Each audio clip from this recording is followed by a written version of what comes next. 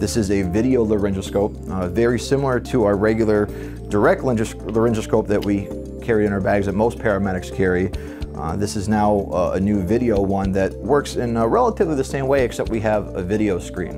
It allows us to not have to do as much manipulation of the head, the neck, and the mouth in order to properly place an intubation tube into a patient's lung that's not breathing or having severe difficulty breathing. With this product now, I have the screen and I get it to where it needs to be, and I can see the cords right here. So you see it was much quicker. So by doing less manipulation of the head and the neck, especially in a trauma patient, it's going to be a lot safer for the patients.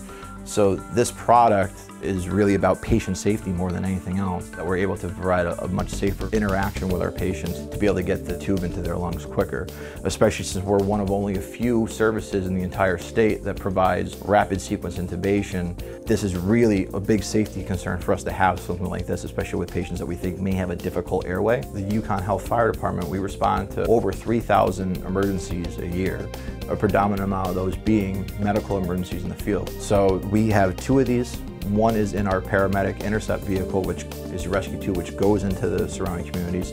And the other one is on Ambulance 1, which is the on-campus ambulance that responds to the medical emergencies. So by providing something that we can possibly do a safer technique for the patient and a quicker technique for that patient, it's really going to improve patient outcomes.